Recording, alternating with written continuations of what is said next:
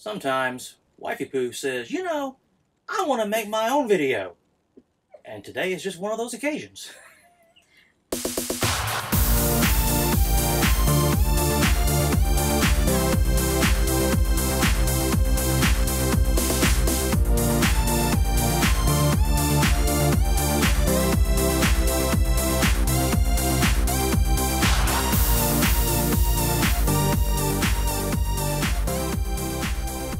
I just wanted to make sure that other folks had the opportunity to find some recipes that are convenient for RV campers, that are easy to make, that are kid tested and my husband approved. But we don't want to spend a lot of time, cooking. We want to be out, having an adventure and enjoying the nature around us. And we found our first year of camping with all the rain that it was not easy to grill every time. We do love to use the grill when the weather permits it, but I wanted some recipes that if it was colder weather or raining that we could do inside, quick and easy. Recipes you can find on our blog, liveandlearnrv.com, a link to which is here and down in the description below, so you can find them there. I'm going to show you a couple of easy cooking recipes that we learned during our first year of camping because it constantly rained on us. We had to come up with something else to do instead of using the grill. So of course you have the stove. We are lucky enough to have an oven, but I don't use it very often. I tend to use the crock pot or the stove when we can't use the grill. But I wanted to give you a couple easy recipes that you can do that with my husband that doesn't like vegetables. I had to find, almost kid-friendly type meals at times, but this one is actually a easy pizza quesadilla that you use with a flatbread. So come along, I'll show you how to make it. 2 tablespoons of your choice of favorite pizza sauce. I got this one because it was a squeeze bottle and it was easier. Of course, I'm a righty, so this is gonna...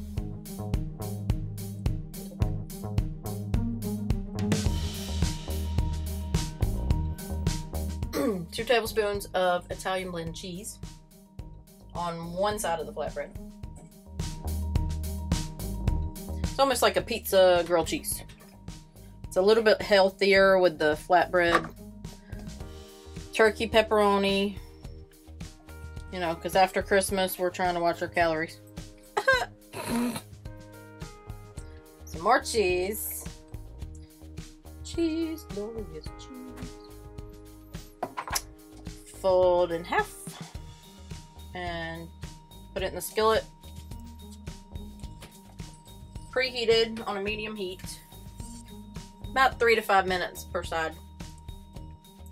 You'll have to gauge it depending on your range or what kind of heating system you have. And I almost forgot, cover it.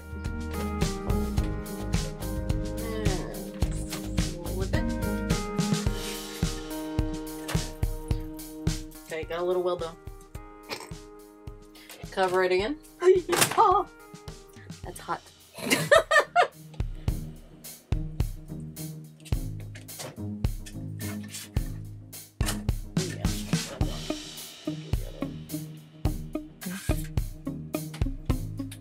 I'll eat it.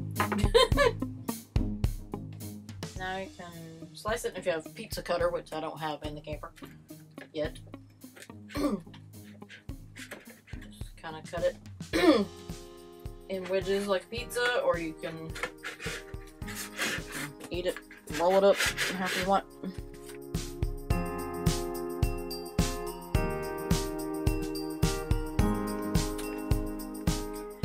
And there you have a pizza quesadilla. It's actually pretty healthy for you. The flatbread is low in calories. The turkey pepperoni is less fattening than your regular pepperoni. It's a quick, easy meal. Yummy, yummy, yummy, yummy, yummy, yummy, yummy. So what do you think? It's pizza. Pizza. Pizza, pizza, pizza, pizza. Pizza without an oven. Yay. Another one of our favorite meals to cook while we are out camping is the pot roast that I make in the crock pot. It's one of hubby's favorites. I usually get a fairly small roast. This one's about 2 pounds because, for one, there's only 2 of us, and also just space in the refrigerator, and we don't want to be eating on it for days and days and days. 2 pound roast. I usually, whatever's on sale, I don't have a preference on whether it's a rump roast or sirloin or whatever, but this one was on sale. It was about 2 pounds. I mix in 3 packets, onion soup mix, au jus gravy, and brown gravy mix with 3 cups of water. Mix all that in, put your roast in, pour that on top, and then you can add potatoes, carrots, or whatever vegetables that you prefer. So it's really quick, simple, easy. Cook it on low for 6 to 7 hours. You can speed it up by cooking it on high for 2 and then low for 3. If you want to cook it on high, 4 hours. And it may just depend on your crock pot, how hot it gets, how the size of it. That may vary, so you may have to adjust it based on yours and where you live because of altitude. So here we go.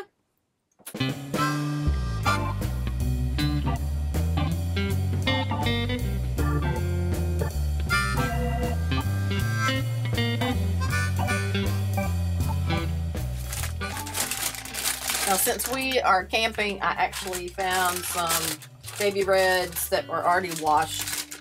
These are actually a steam-in bag, but because of this made my life easier, because normally I cut up potatoes and put them inside, but this worked out perfect for this trip.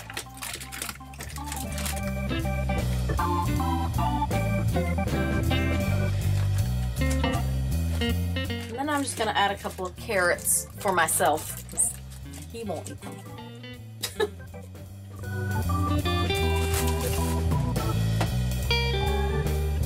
Now just pop the lid on.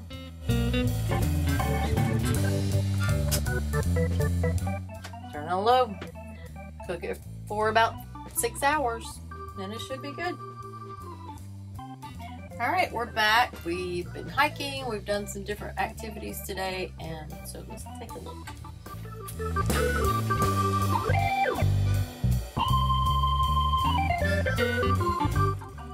Fork tender.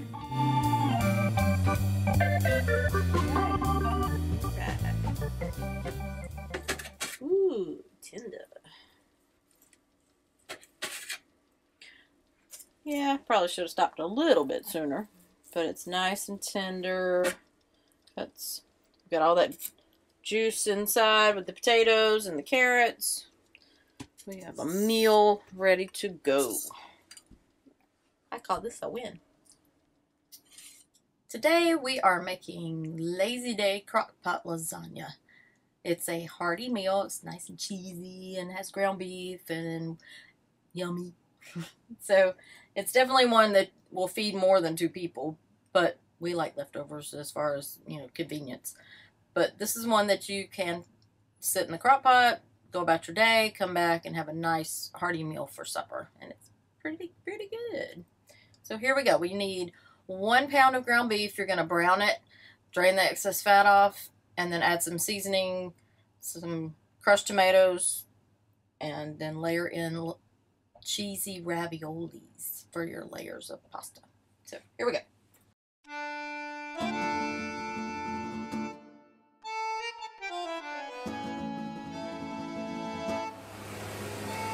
Alright, I browned the ground beef, drained the excess fat off of it.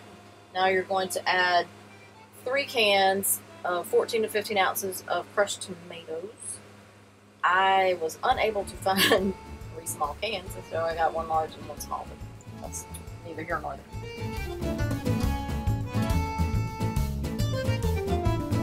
Crushed tomatoes, a tablespoon of garlic salt, and a tablespoon of Italian seasoning. Mix all that in.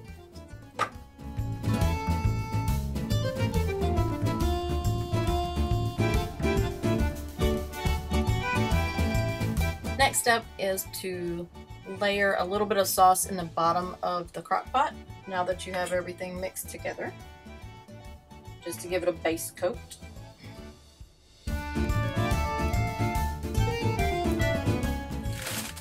Now you're going to use your cheese ravioli, and you're going to layer those like you would, you know, lasagna noodles on top of the beef and tomato mixture.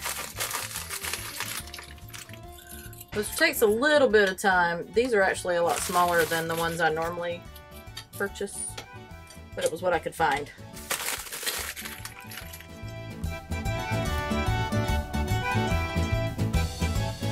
Then you layer some mozzarella cheese on top of that layer of raviolis.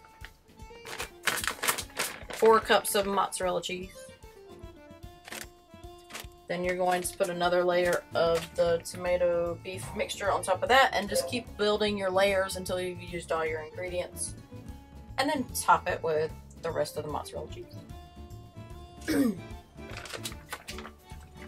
Now that you have all of your layers, you top everything with the remaining mozzarella cheese.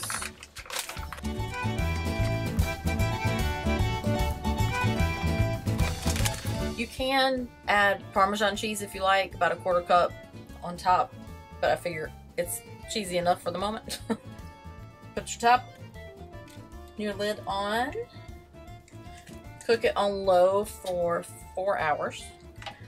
Once your 4 hours is over, let it sit for 15 minutes, and then you can serve. Alright, we're back. We've had a long, adventurous day, so we're actually eating a lot later than normal, but this is our crock-pot lasagna. Lazy day crock-pot lasagna. It's been sitting for about 15 minutes, and you just kind of slice it and serve it just like you would regular lasagna.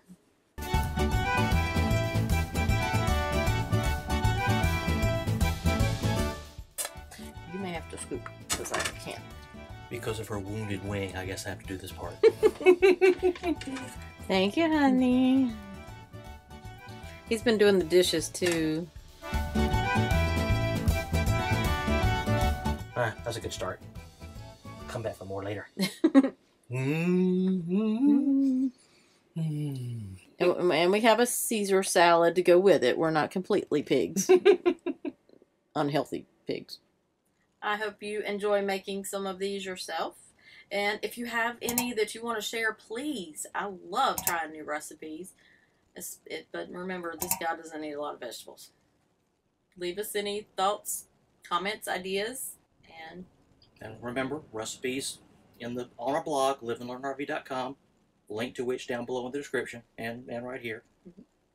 And I guess until we next see you, keep living and learning. She says it so much better than I do. I should kind of let her do it.